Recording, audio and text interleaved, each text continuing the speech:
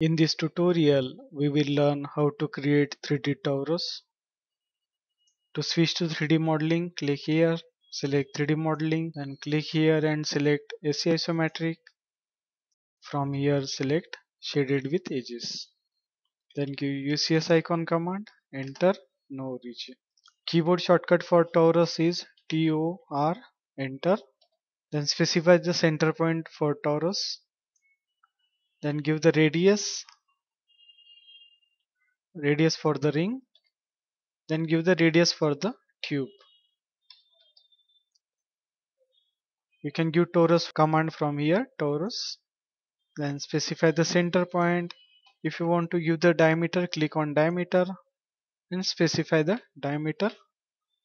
Same way you can also give the diameter for the tube. Give the diameter 0.5. Again torus. Then you can create torus passing through 3 points. Suppose I have one cube here, box. I will take one box. Give the first point. Give the cube. Make the ortho on and give the length for the box. Now I want to create a torus passing through these 3 points. Click on torus, click the 3P option, then select the 3 point, first point, second point and third point, and give the radius for the tube. Torus, you can create torus passing through 2 points also. Suppose I want to create it passing through this point and this point. Click on 2P, select the first point, select the second point, then give the radius for the tube.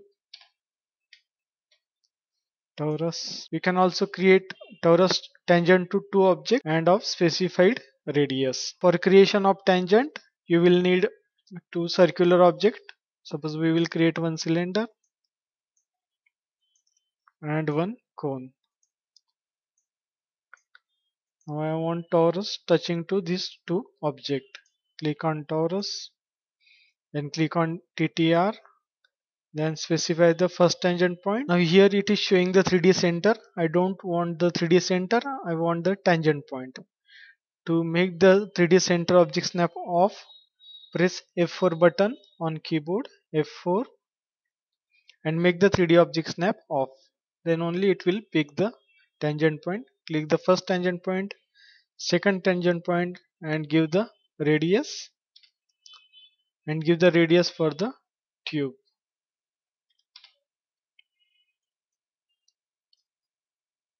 Then again torus, center point, then radius. Then you can give the radius of the tube using 2 points also. Click on the 2 points and specify the 2 points. Suppose I want to give radius from quadrant of this to center of this. And if you want to create a vertical torus, suppose I want to create a torus on ZY plane. Then from here select the plane, select this right plane, and then create the torus. Give the center point, give the radius point, and give the radius of the cube. Same way if you want to create a torus on YZ plane, then from here select the front plane and again create the torus, center point, and radius of the tube. If you want to give color, double click on the object and select the desired color and press escape. That's all. Thanks for watching. We will stop here.